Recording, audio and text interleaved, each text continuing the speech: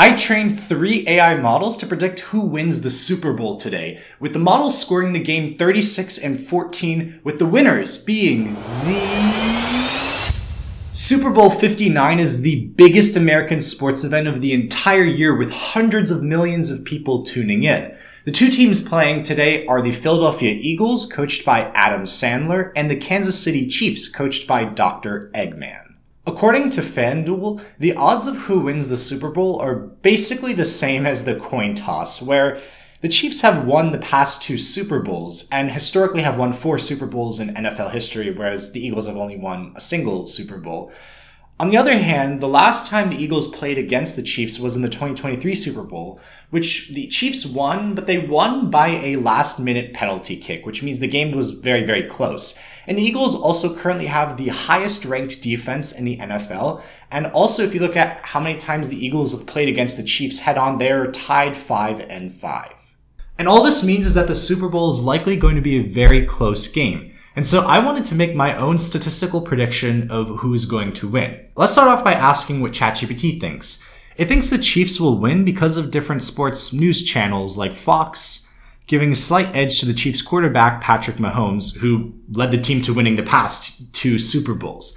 But that said, I wouldn't put my money exactly on this prediction, mostly because it's working with qualitative data, the opinions of these sports broadcasting news channels. And ChatGPT is also a very complicated AI model, and it's gonna be really hard for me to explain to someone exactly how it came up with a prediction.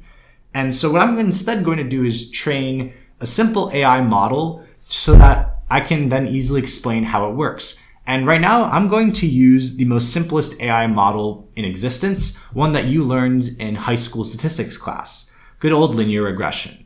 So what I did was I collected more data on every time the Chiefs and the Eagles played against each other head on, as well as different player statistics about each team. So I combined all the data into 21 different features that I give to our linear regression model. And the model will then predict what the scores are going to be for the Eagles and the Chiefs, and then from whichever team has the higher score wins. So after training the model, we can see it's about 340 points off from the Eagles' points and 120 points off from the Chiefs' points, which is a 900% inaccuracy, which means in data terms the model sucks really bad. The reason is because we only have 7 rows in our training data set and 3 rows to actually test the model, because the Chiefs and the Eagles have only played against each other 10 times. So the linear regression is a model that doesn't handle data imbalance very well. And in other words, there's not enough data to train the model on. So linear regression didn't really work that well, but I know of another AI model that handles imbalanced data really gracefully. And it's a model that you're all familiar with, but haven't heard about in the AI space probably. It's called a decision tree. A decision tree allows you to make a series of decisions over time, and they each branch off into different outcomes. And it's very similar to how the quarterback decides which play to run in the game.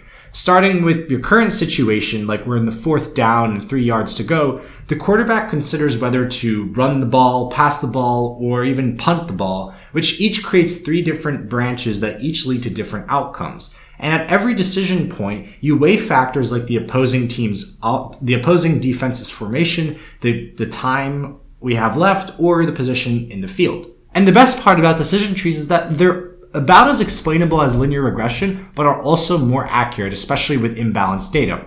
And specifically here, we're going to use the XGBoost model, which is like an army of quarterbacks all making their own predictions, deciding on which play they want to decide on. And as a result, our tree-based model is not only more accurate than linear regression, it also tells us that the number of touchdowns and number of regular season wins are the most important features that determine how many points each team scores in the Super Bowl, which those make very much sense. And now I feel very confident in putting my money in this model's prediction. And with this model, the final verdict is that the Eagles are going to win 36 points and the Chiefs are going to win 14 points, making the winner of the Super Bowl tonight going to be the Philadelphia Eagles. Now, to put a disclaimer on this model, there's a lot of important factors that I should be including but I'm not including for the sake of this video, like the weather of the stadium, how many penalties each team was called for, and how much Taylor Swift made the Super Bowl that year. But I hope you liked learning about the differences between linear regression and decision trees. And now all we have to do is pretty much wait to see if the Eagles are actually going to win the Super Bowl and if our model's prediction was correct. And if you're interested in learning more about how AI can be used for sports betting, I actually made a video on predicting UFC fights, which you can go watch in the description below. But otherwise, thanks for watching the video and go Birds.